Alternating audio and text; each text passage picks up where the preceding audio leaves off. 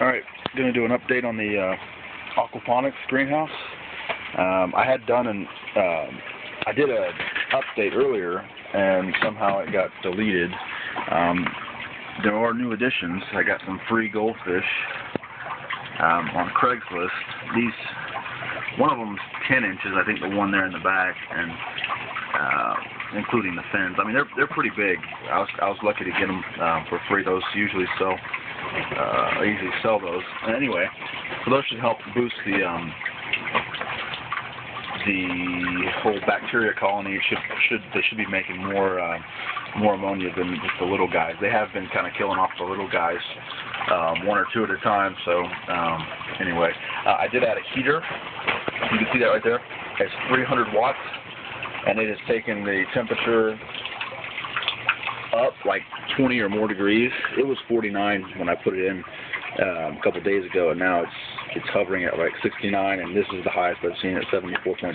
Of course, today is unusually warm, so we'll see how that goes. But it's looking good. It's actually helping a lot.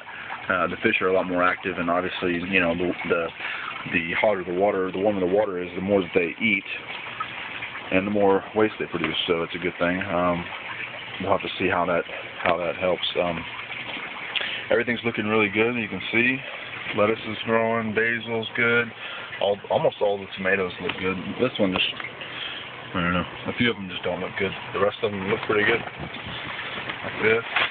You can compare the growth to the previous videos if you want. Oh, that's actually just a clipping that actually fell off of the pepper plant in the back, and so I just stuck it in there. I just wanted to see if it would actually root. Here's some cabbage. This tomato like exploded. It loves it in here, I guess. Peppers. So yeah, everything's doing good. Only thing new is just added those four goldfish, and just monitoring the temperatures. And this one's actually really pretty.